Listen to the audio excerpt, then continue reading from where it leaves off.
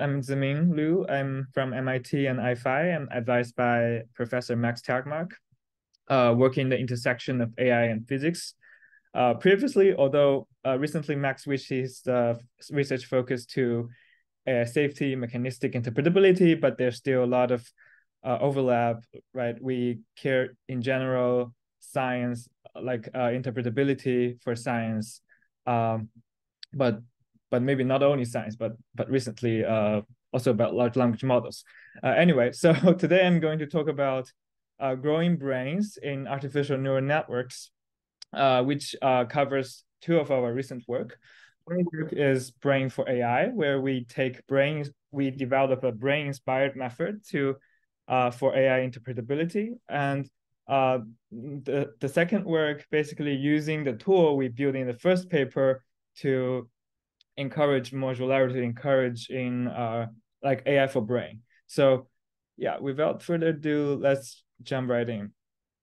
So our first motivation for this line of work is interpretability. We know that neural networks are extremely powerful machines, but they are notoriously difficult to be interpreted.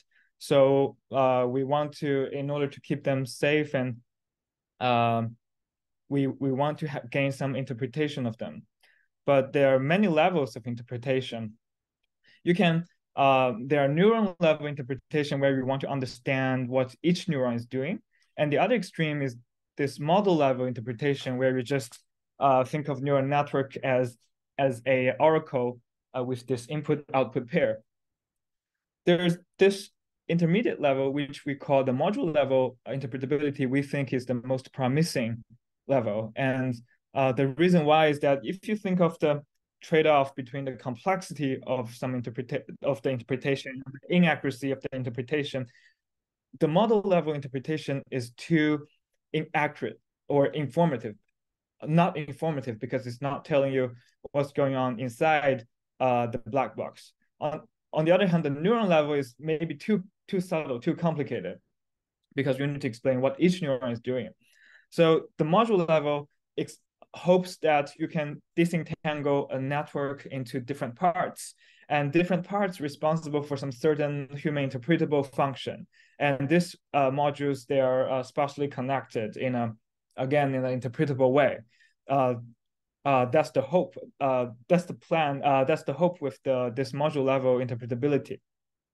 So it's not totally wild dreams, because in vision systems and language systems, at least for some particular simple toy tasks, people have discovered such modularity can emerge in neural networks. Like for computer vision tasks, people discovered that there are these curve detectors, and for language tasks, for this what they called indirect object identification task, they find that in GPT-2 they can identify this nice circuit, which quite aligned with our concepts, how humans would do such tasks. So if we believe in this module level interpretation, how do we go about to make this interpretation even easier? And I would argue that locality can make things much easier, in the sense that if you have a neural network with no locality, well, actually for common neural networks, there's no sense of locality. Like if you take a fully connected neural networks, the neurons, they are all permutable. They have this permutation symmetry, and there's no sense of spatial coordinates in it. So for a neural network with no locality, then to describe a network, to describe the network in terms of module, in the language of module, you need to tell which each neuron is belonging to which module. Like the first neuron belongs to the red module, the second neuron belongs to the blue module. So the description length, so to speak, of the description is proportional to the number of neurons, because you need to assign a module label to each neuron. And it's also not clear how to do that. But on the other hand, if you have locality in your model, basically, if one neuron is a red neuron, then very likely its neighbor will also be a red neuron. It's very much like in our human body, or the cerebral cortex where well, each local, like the localized regions responsible for certain functions. So if we have locality in neural network, then we only need to the only thing we need to do is to draw boundaries between these modules. Like in this case, if the red and blue modules, they are nicely separated, then all you need to do is to have a knife cut through these two and realize that the left part is red and the right part is blue. And then the description length is basically just on the order of depth, because you need only to indicate where you want to cut through these two modules. So Can I ask a quick question? yeah, sure. Yeah, hi. When you say locality, you talk about it in terms of function, right? Like in your example, if one neuron is performing contributing a certain function, its neighboring neuron is also likely contributing to the same function. Does that Right. also imply locality in terms of structure, meaning that in these neural networks, does it also require sort of local connections like topographic connections, or even with all-to-all connections, could you expect Yeah. locality? Yeah, that's a good question. So maybe I need to make explicit distinction between functional modularity and anatomical modularity. So functional modularity means that two neurons perform similar, uh, like both responsible for some certain function. That's functional modularity. And anatomical modularity meaning that the the neuronal connections are local. So by here, I haven't got into the details. So here maybe I meant both. You can think of it as both, or some even abstract sense of modularity. But I will get into some detail after this. Yeah. Okay. Sure. So in this slide, I argue that locality is a simplifying property to achieve module level interpretation. So we already know that our brains, at least in the cerebral cortex, localized regions, like functional modular regions, are localized in space. But are the artificial neural networks having the same property? And I argue that no, because there's a key difference between brains and artificial neural networks, in that for our brains, there's a selective advantage for modular brains. So for modular brains, I mean that relevant neurons, right? So functional modular neurons, they're also anatomically modular in space. They're put close to space. So the connection, so the communication between, so the average, so the connections between these neurons are relatively shorter, and so hence the connection, the communication speed, the time delay also shorter if you have a modular brain. As a result, human beings with modular brains tend to react faster than people who don't have modular brains. Hence, modular brains are more likely to survive. Hence, have a selective or evolutionary advantage over non-modular brains. However, artificial neural networks do not have such survival advantages, because if you think about it, the training objective is just to make prediction as correct as accurately as possible. Well, you may argue, one may argue that there might be implicit regularizations that may encourage modularity, like dropout, like all kinds of regularization, but they're just encourage modularity in an implicit, unclear way. So in general, we do not expect artificial neural networks to have survival, to have modularity, because there's no survival advantage for artificial neural networks to become modular. So inspired by this, I argue that we need to explicitly introduce introduce some training techniques to explicitly induce modularity in otherwise non-modular networks. Say you take a fully connected neural network, which by default are not modular. All the neurons in the consecutive layers, they're densely connected. But we want to train the network in some strange or smart ways so that the modularity can emerge after training. So the key here is actually quite simple. It's just I will spell the word again. It's just the locality. So in this paper, we propose the method called brain-inspired modular training. Although it has a fancy word called brain-inspired, it's actually just introducing locality, sense of locality into neural networks. So by that, I mean, so previously, neurons in artificial neural networks do not have spatial coordinates associated to each neuron.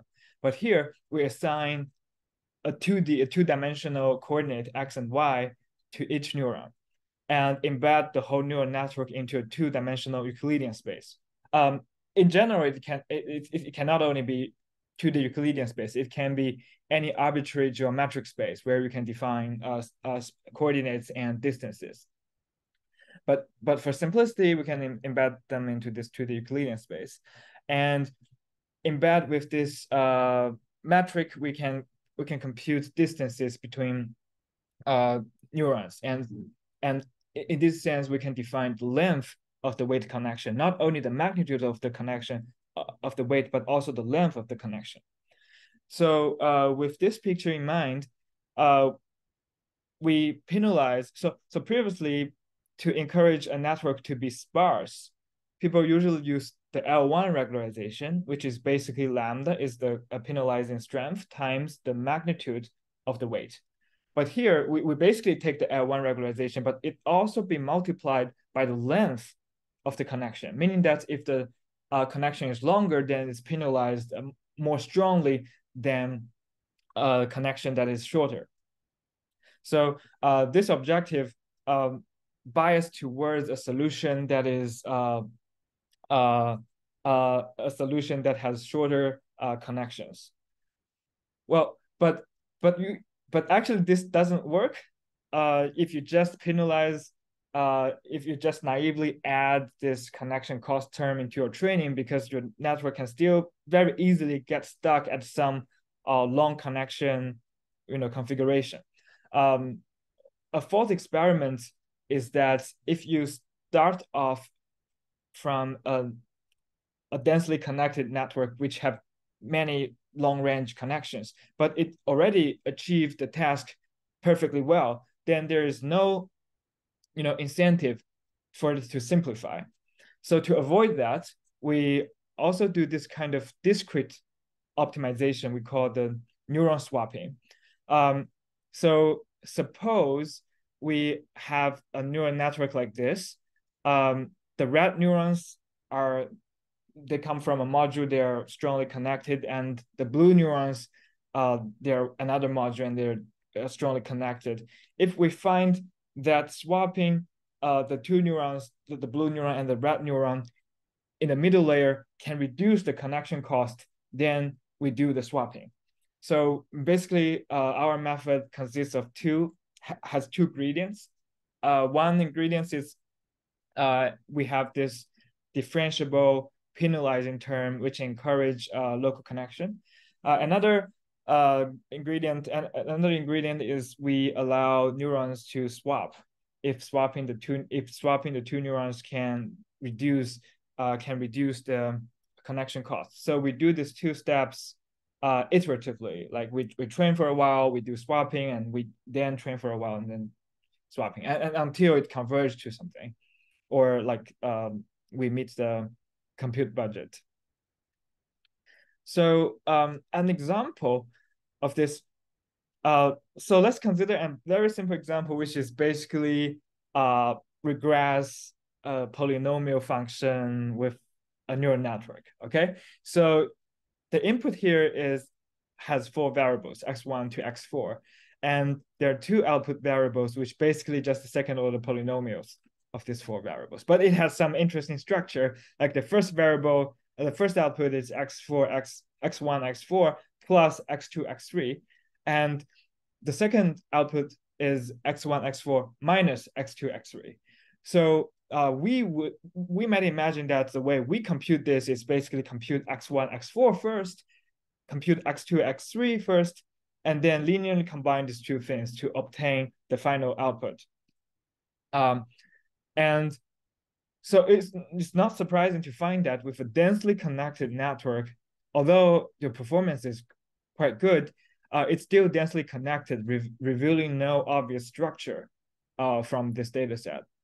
If you use Valina L1 regularization, you'll get a sparse network, but it's still not clear what the structure is. But if we jump right to the rightmost figure with our BIMT method, which involves both L1 and local, it's a local L1 and involves swapping, then you see that something remarkably sparse and modular emerge out of it. And although I don't have a plot here, we can check that the two neurons in the second to last layer are exactly x1, x4, and x2, x3 up to some rescaling and translation. So by just looking at the plot, you can immediately see some nice structure out of it. And without too much sacrifice in loss, although they're like 10 times, around 10 times, or even 30 times of becomes worse in terms of MSE, but that's acceptable. The point is, here we obtained something interpretable with our method. You can directly see the modules. These two modules in the first two layers, they don't talk to each other, and it's clearly like at least the dependence, how these variables are dependent on each other and how the variables are combined to get the final output. The computational graph is clear with our method. Otherwise, you cannot get with other methods. Can I ask a question? Yeah, sure. Like in the fourth figure, which is just L1 plus swap. In theory, the swap operation shouldn't really do anything in this case for the actual training procedure. Am I right? You mean the subfigure D? Yeah. So here it looks like the local part does not help that much, but it still refines a little bit. Yeah, like they are very similar in this example. Right. Yeah. But if you look closely, maybe there's some long range connections here. Yeah, I won't argue that the local part is necessary. It's I would say it's a bit example dependent. Okay, maybe like in this image, I don't know if there are very faint lines in between. You mentioned, but from the stream I can't see those lines. So yeah, it's also mentioned like for subfigure D, it's also like no one has proposed it before. It's just a special case of our method. Yeah. Okay. Thanks. I guess the local part and swap part is for the same objective, but maybe the local part sometimes it's non-differentiable, so you need swap, and swap is not very accurate, so it's a kind of balance. Right, it's a kind of trade-off. Like the thin lines. Well, yeah, it's a bit hard to analyze, but I agree with the picture. Yeah. Can I ask another question in the previous figure? Yeah, sure. In the subfigure E, there are just two neurons in the second layer, right? Right. Yeah. Or do they by any chance represent X1, X4, and X2, X3? Did you check that by any chance? Yeah, check that. They're exactly Um, x1, x4, x2, x3, up to some constant scaling. that's it. Cool. Yeah. Can I also ask a question? How reliable is the training procedure there? So how often do you get exactly these results, or how often do you get suboptimal in terms of number of connections, for instance? That's a good question. So the structure are basically similar, but if in terms of detail, like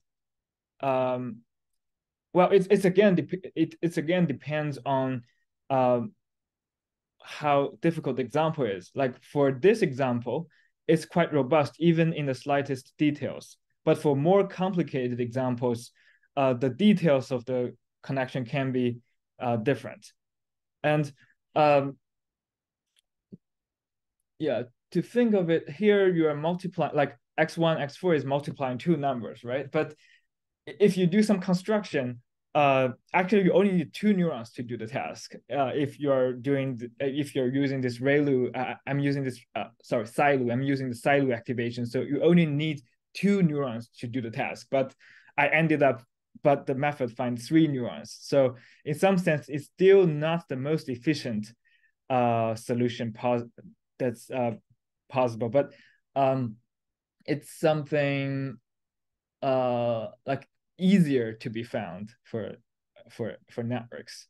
So the robustness, yeah, again in general, I didn't test really hard about it, but like the short answer is the structures are similar, but the slightest details can be different depending on random seed.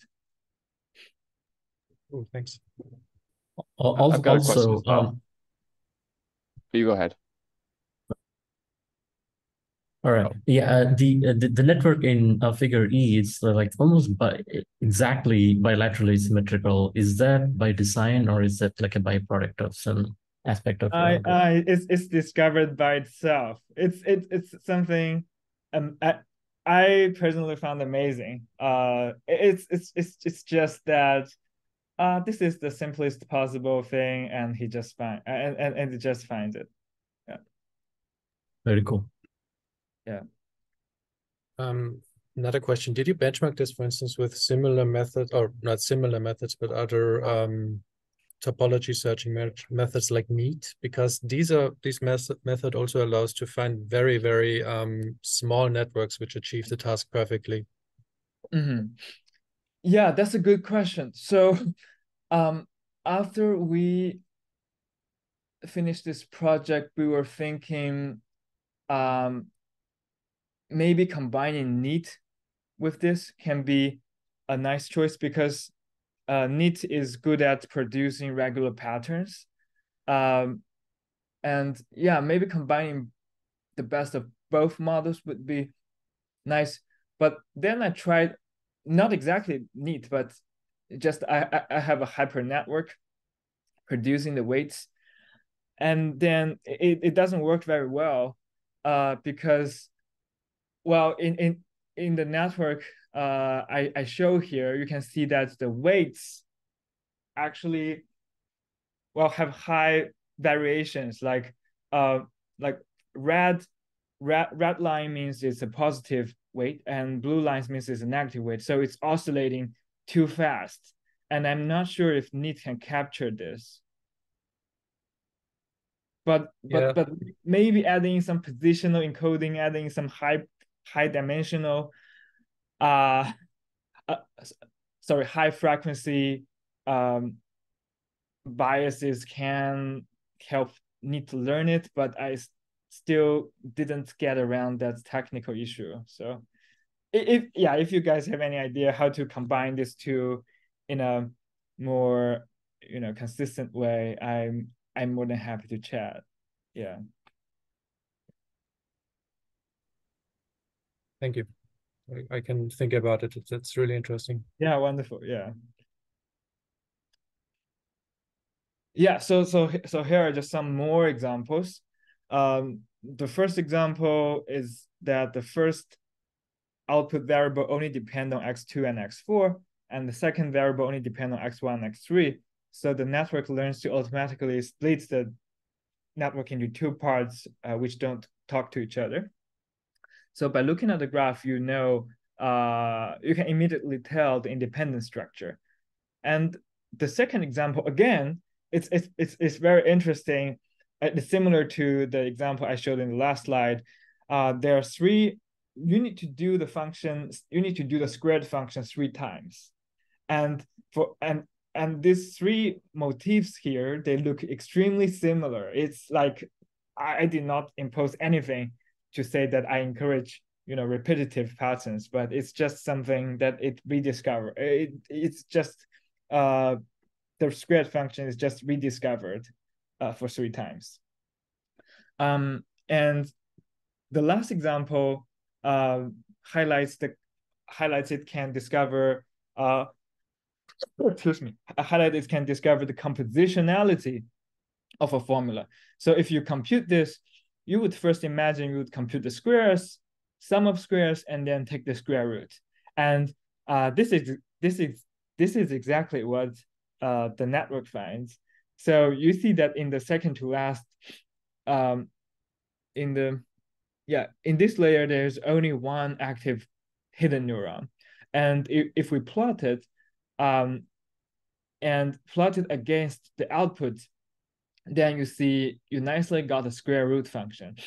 So basically, the network learns to compute the squares of sum of squares first, and then take 2 layers to compute the square root. So this is again aligned with our human intuition. Like if we don't know the formula a priori, by looking at the graph, we can know that there's this compositionality property. And we can also do this for module addition. The setup is that, well, 3 plus 5 is 8, modulo 11. Like for each, that sounds an extremely simple task, but our setup is more like in the large language model setup, where which number is recognized as a token, which has a token embedding. It's embedded in like 32 dimensions, which are trainable and randomly initialized at first. So the networks are tasked to learn both the weights of the model, but also the embeddings of the tokens. So that task is not that trivial. You need to learn the representation of the numbers. And usually we find that the neural network would put the numbers around the circle, just like on a clock, like when you read a clock, 3 plus 5 is 8, because the addition of the angle of 3 plus the addition of the angle 5 gives you the angle of 8. So these algorithmic data sets are used a lot in the machine learning community to study the mechanistic interpretability of neural networks. Here, I just take it as an example to show that by applying BIMT to this data set, we can have sparse and modular structures to emerge that are much more interpretable if you don't use BIMT. Well, what's interesting here is that you see that there are 3 independent trunks emergent. And for each, there are 3 heads. And for each head, if you look at the representation of the numbers, they are put on different circles. And the last one is even a 3D object. It looks like a bow tie. But if you project it onto 2D properly, it's again a circle. And what's nice about this is that there's no need to search for directions, because if you think about commonly word embeddings have this rotational symmetry, but if you add sparsity and add this kind of to minimize this connection cost, then there's symmetry breaking. There's no longer this rotational symmetry, and each component, each dimension will itself be meaningful. you don't need to, explicitly search for a direction that is meaningful. And we did some ablation studies and find that if we knock out any one of the head, the performance severely degrades, meaning that it's basically like majority voting, maybe not majority voting because the lodges are additively aggregated in the last layer, but there's some kind of voting mechanism going on, which is also quite cute because we didn't impose this such mechanism, but neural networks just discovers it by itself. Well, here are just some more algorithmic data set. Here we compute the permutation group. It's just show the structure of the network trained with BIMT. What's surprising here is that we find there's a separate input neuron here, and we plot it. We find that it corresponds to the parity of the group element, whether it's an even permutation or it's an odd permutation. So it's precisely the parity of the group element, which is also quite cute because it's aligned with human intuition and the mathematical concept. Well, so before I only embed a network in a 2D Euclidean space, but we can go beyond that. Like if we're dealing with image data, the image itself is 2D and we have an extra dimension, depth dimension, then it's more natural to embed the network into 3D Euclidean space. So here's what we do with the MNIST data. So the neurons, both the input neurons and the hidden neurons, they are arranged on a 2-dimensional grid, and their distances are computed in 3D Euclidean space. So we do similar thing, apply BIMT to like MNIST classification, and we end up with this beautifully looking image, although I have to confess that it's not that interpretable. Maybe that's because it's difficult to explain with words, with language, how we do like visual processing. But the point here is that it's not limited to like 2D Euclidean space. It can be a very general method. Can I ask you a question? Like most computer vision algorithms use convolutional neural networks. So it basically enforce locality by using a finite dimensional window. Like, do you see this thing emerging from the way you train the model? Like it becomes more similar to a convolutional neural network? Yeah, so we indeed look at the convolutional filters.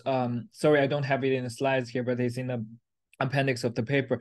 So the convolutional filters learned in our network is actually have a difference than convolutional filters in CNN. Like in CNN, at first you learn some low level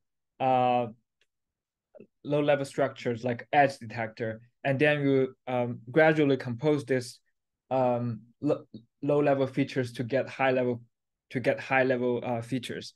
But in our case, the first layer already captures high level features. Well, maybe this is simply because it starts from a densely connected network. It has larger receptive field, but in CNN, the size of a filter is usually quite small, so you only are constrained to look at like local regions.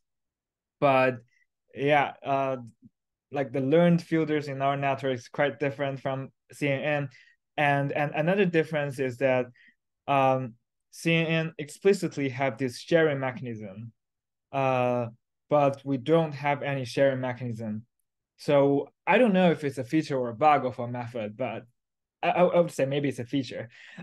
But I'm also thinking about, is it possible to marry CNN to our method to both enjoy the more flexibility as in our method, because it not necessarily look at local features, but also utilizing the sharing mechanism so that you can compress a network more, or more like, or more like human visual system. Yeah, that makes sense. Thanks. Yeah. Maybe a follow-up question on that. How robust are your networks in this 2D examples with respect to spatial transformations, like moving the image or scaling the digits? Oh, I didn't do that. I just take the original MNIST data set. Sorry. Okay. Yeah, sure, because that's more or less the power behind CNNs, right? So that would be interesting for this case, how important your single neurons are, or how robust they are with respect to fluctuations in the input. I mean, you have a lot of different examples in the data set, of course. Oh, I see. Yeah.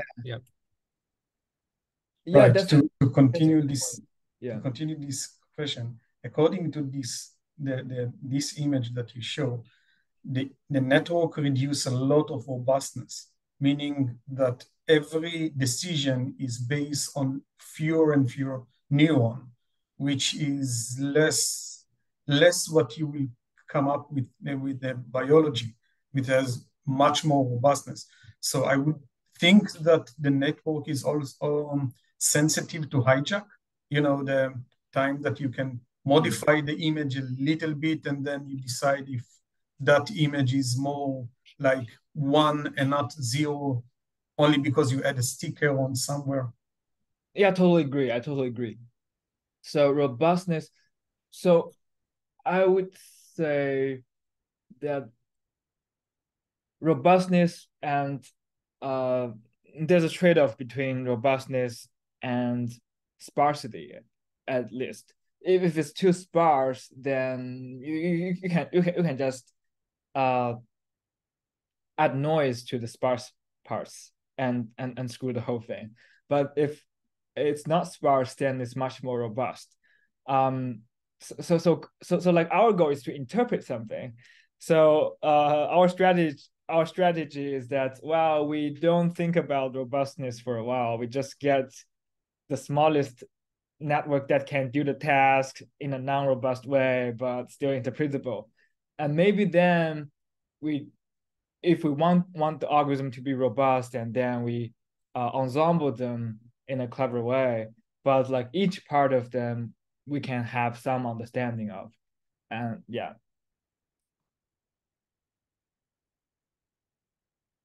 Yeah, sure. So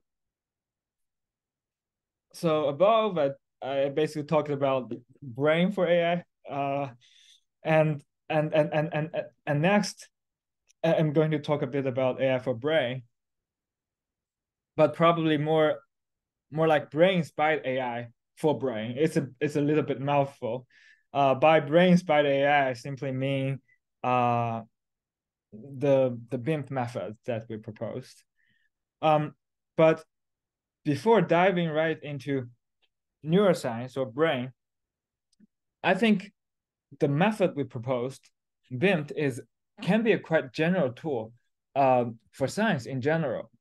Like many scientific problems can be formulated as a regression, just given independent variables x1, x2 to xd, and independent variable y. We want to find a function. We want to find a relation, right? Basically write y as a function of x1, x2 to xd.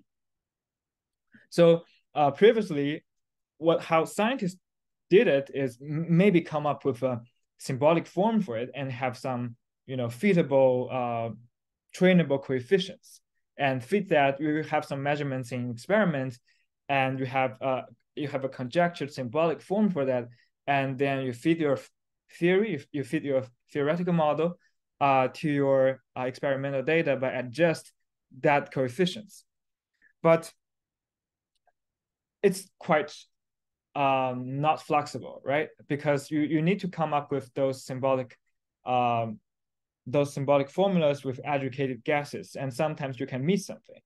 But I argue that I haven't have many examples, but I argue that such like our BIMP method can help you gain at least gain some insight on how to formulate this symbolic terms, or actually a less even more humble goal is not to come up with a symbolic formula, but just tell you what's the structure behind the data set. So yeah, and recently we are basically we are eager to have we are like actively collecting data sets from all kinds of fields, including fluid mechanics, biophysics, quantum materials, etc., and applying BIMT to all kinds of data sets. Basically, as long as your problem can be formulated as a regression problem, BIMT can give it a try, and may or may not it can discover something, but there's no loss in trying it. So again, here's an advertisement. If you guys have any data set that you figured out maybe there's some interesting structures, interesting module structures hidden in the data set, then I'm more than happy to collaborate. You can just send me the data set and I can run the code and return back to you. And because you are the domain experts, you can tell me whether there's something interesting or it's a total mess. But anyway, so I see a lot of potential in applying BIMT to scientific problems in general.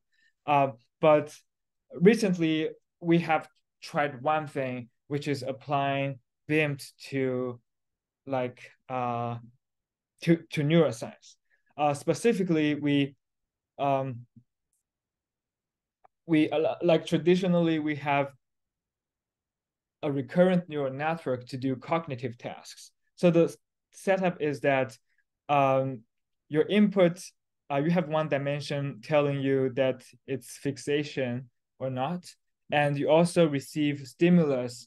You have you received stimulus of two different modalities, and each stimulus is just a ring telling you which angle it is.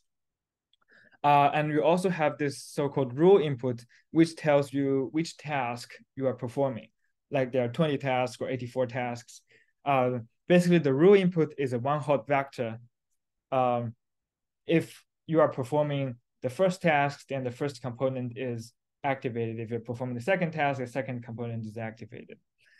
Okay, and in the hidden layer, it's a recurrent structure.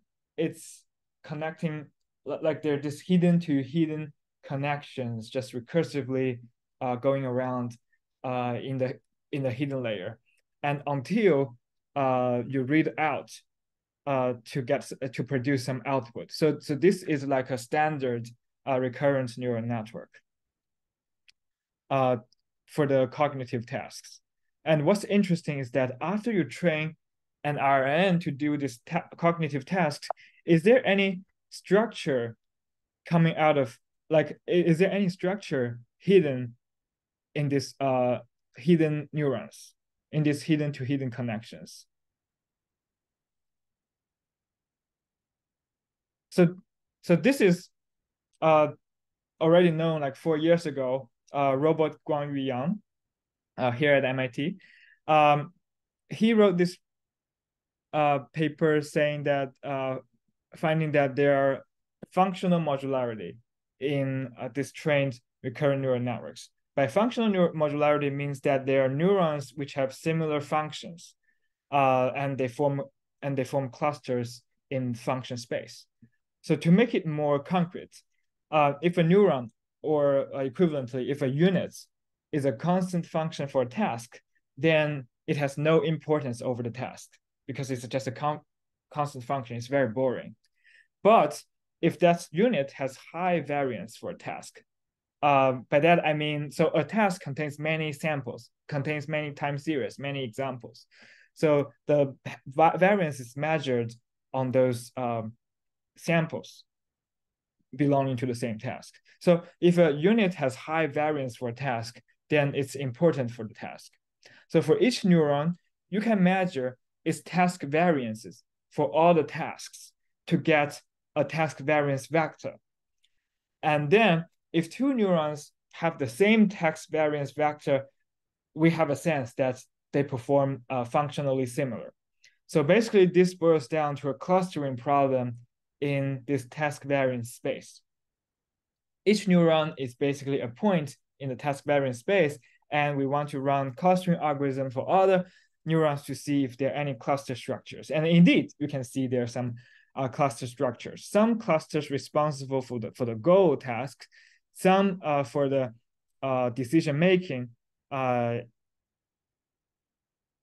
etc. Right, but here's the question. So these results imply that there's this functional modularity. But what about anatomical modularity? That is, if two neurons perform similar functions, are they necessarily close in space? Actually, for standard neural networks, as I said, there is no notion of locality. There's no notion of spatial coordinate. So it's impossible to talk about anatomical modularity in standard neural networks. But it's possible with BIMT, where each neuron is assigned a spatial coordinate. So we ask this question: is it possible with BIMT to create co-emergence of functional and anatomical modularity, just like in our cerebral cortex? So again, the key is to introduce locality into the whole thing. What we did is we placed hidden neurons on a 2D grid. So each hidden neuron has two coordinates x and y. And in training, we regularize hidden to hidden connections in the BIMT style. And also we allow hidden neurons to swap if this can bring down like the connection costs. And now in the hidden layer, you see that the peripheral neurons, they don't have any connection to other neurons, which meaning that they are not important, they are pruned away or they're dead. So we can basically focus on the active neurons in the center. So we already have the method to classify what each neuron belongs to, like functionally. So now for each neuron, we can compute which function modules it belongs to and colored with different colors. Say, you can see that the red neurons, they're basically clustering in space, although not that perfectly. Like they're still scattered around in the plot, but you can still see some giant clusters of blue, red, and green. And by contrast, if you use the regular L1 regularization, there's no notion of space in it, right? So it's not surprising to see that the neurons with similar functions, they're scattered around in the plot. I have a question. Yep. So since you have the space notion, then some operation of space like shrink or resize can be applied. So I'm wondering, is it possible to change the resolution of the 2D panel when you're training or after training? Would it affect the performance? By resolution, you mean maybe increase the screen from 10 by 10 to 20 to 20 by doing some interpolation in the... Yeah, like, or decrease it. So you reduce its performance or make better. Oh yeah, that's very interesting. Because also in physics, there's a concept called renormalization group where you coarse grain to units which are close in space. Yeah, that's a very interesting point. We haven't tried it, but it's worth trying. Yeah. I'd also say I used the same idea, but instead of renormalization when they're close in space, I renormalized when they are close by correlation or by like dynamic, and it made some interesting coarse grading as well. So it might be worth looking at here as well. Yeah. That's a good suggestion. Are you saying that you did that, or there are people already done that before?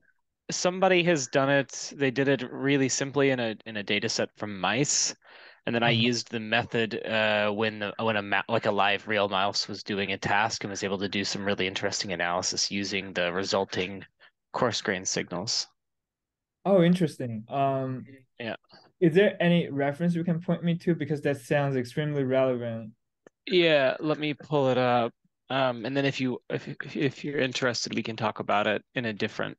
I'll post a link in the chat, and then Yeah, if sure, it's something you're interested in, we can meet in a different space, and I can show you what I did with it. Because Yeah, sure. I changed some of what they did. Yeah, cool.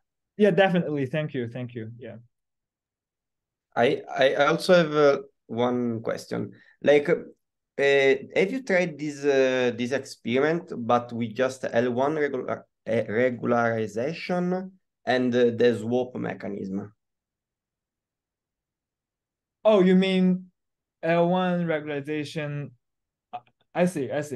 So that's basically setting. That's a special case of BIMT. So here BIMT, right? Because in BIMT you also like you enforce the locality. Right. Penalizing weights that are far away. But if you don't penalize this, but you make the swap mechanism? If I recall correctly, the results are similar. So actually the brain plot I show here, the local parameter is actually very small, meaning that it's close to no penalty at all. And the ablation study, we didn't do that too rigorously, but the impression is that swapping is much more important than locality. Okay. Differentiable locality. Yeah. Okay, interesting.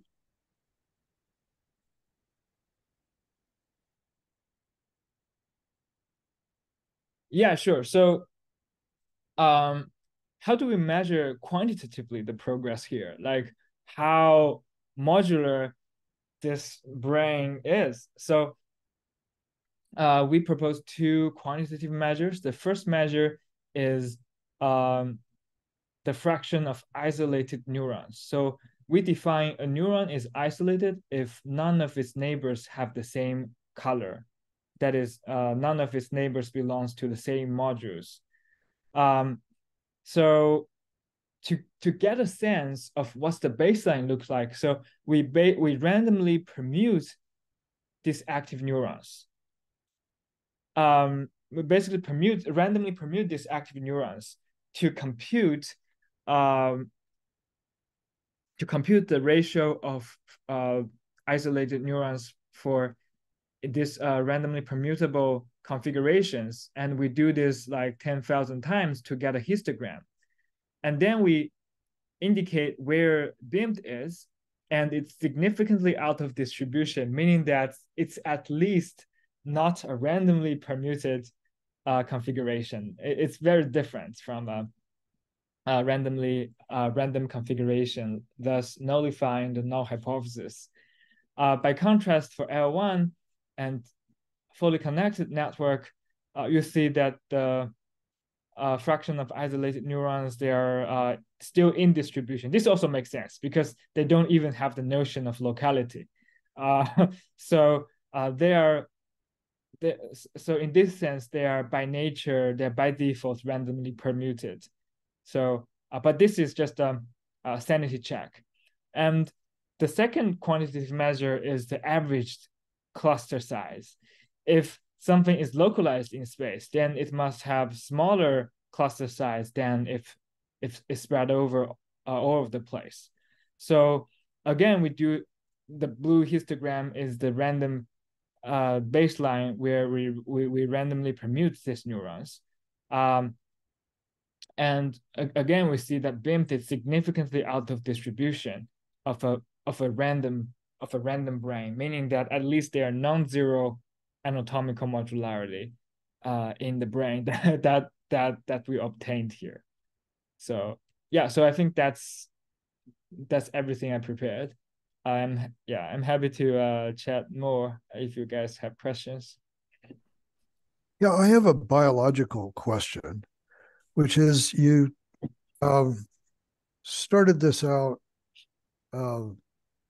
This is Chris, by the way. You started this out saying something along the lines of brains work better when they have anatomical modularity. And if you look at humans or mammals, then there's a lot of anatomical modularity, and there are also a lot of long distance connections. So, in particular, three classes of long distance connections are the thalamocortical connections, the frontal parietal connections, and then the connections across the corpus callosum. And that suggests that one could actually test this somewhat philosophical claim that you made by looking at variation in connectivity across the corpus callosum and seeing whether people with less connectivity across the corpus callosum actually work better cognitively. And we have the extreme case of split brain patients where the corpus has been completely disconnected. And they're apparently normal on many tasks and severely unusual on other tasks. And maybe Wes knows the answer to this question. I don't actually know if connectivity across the corpus callosum has ever been correlated with cognitive performance across some interesting battery of tests. But one would think that would be something that would be possible. And it might be interesting to try to chase down biological data that would be relevant to when is anatomical modularity actually useful for problem solving as opposed to just being useful for explainability, which I think your experiments demonstrate utility for explainability very nicely. And the question is it really useful for problem solving? Yeah. Thanks for the great comment. I think one route we can pursue is that is there so BIM produces local connections, but there are still long connections in the brain, making it like more like a critical system, like maybe it's a parallel correlation or something. So an intriguing question for me, for myself, is that how can we modify the method, or do we require an completely different method to reproduce these parallel statistics in brain? Not just this.